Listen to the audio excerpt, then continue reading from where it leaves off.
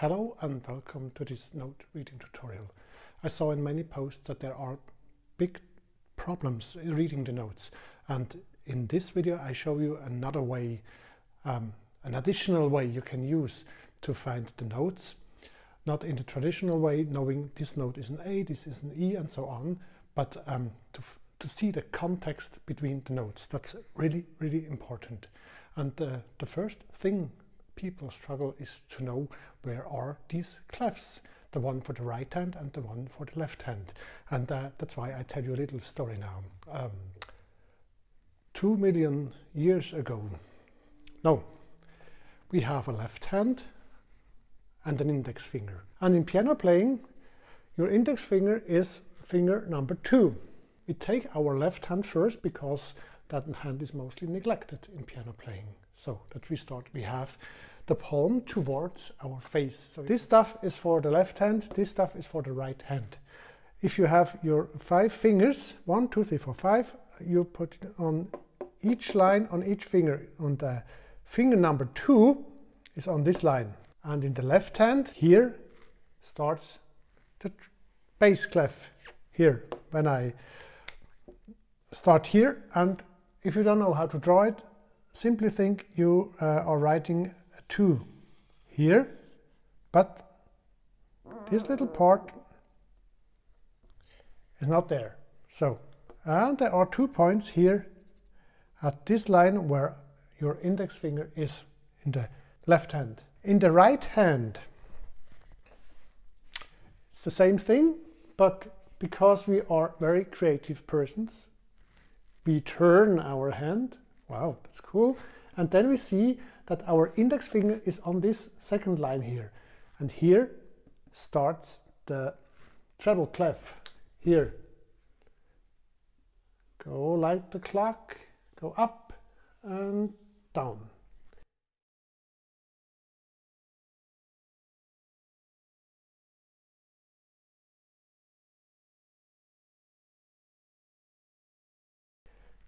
Okay.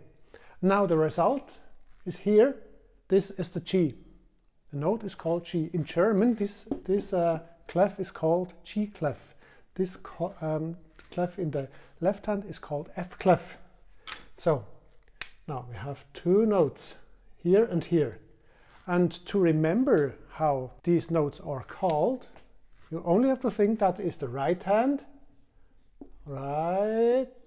and then you have the G here, and of course here we have the left hand, and that's the F.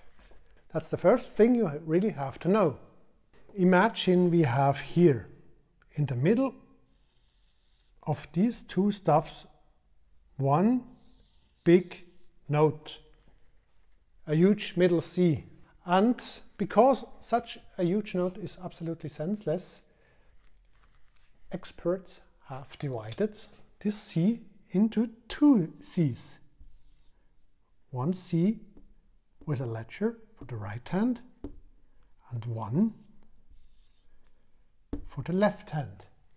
But that is exactly the same C. It's exactly the same key. But once it's written for the right hand and once for the left hand.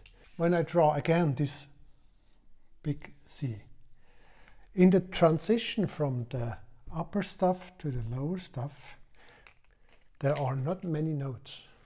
Let's say we start here, and then we come to this note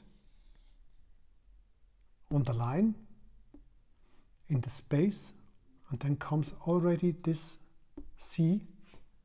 Then we go down here and here.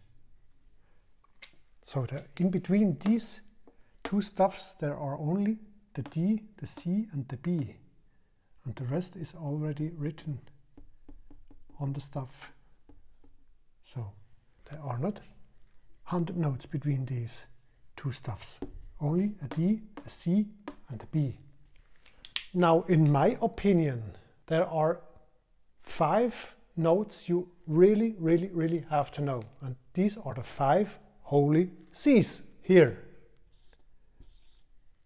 These 2, for me, they are 1 C.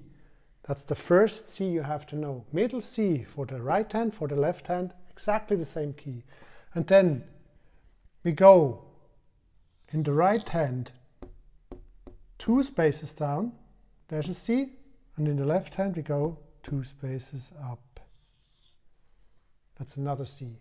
This one is 1 octave higher, that is C4, that is C5, that is C3. And then 2 ledgers here, and there's another C, C6. 2 ledgers here, we have C2. And these 5 Cs, this one, this one, this one, this one, and this one, you really have to know. And on the piano, it looks like that.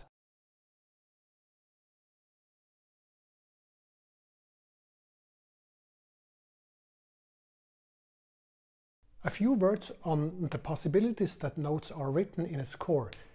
The first possibility is it comes in a row here, so something like that. There's no need to know all the notes. If you know where to start, you can go up, up, up, up, up.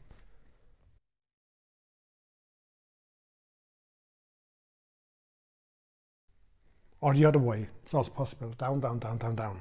That's the first possibility. The second possibility is, for example, let's say there are different notes only on the lines.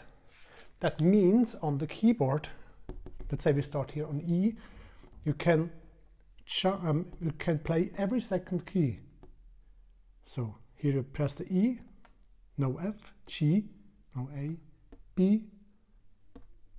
You can jump to every second key on the keyboard.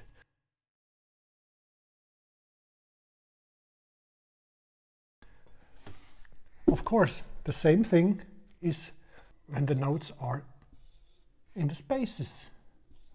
Something like that. Jump over key, over jump a key, jump a key, jump a key. And every second key is played on the keyboard.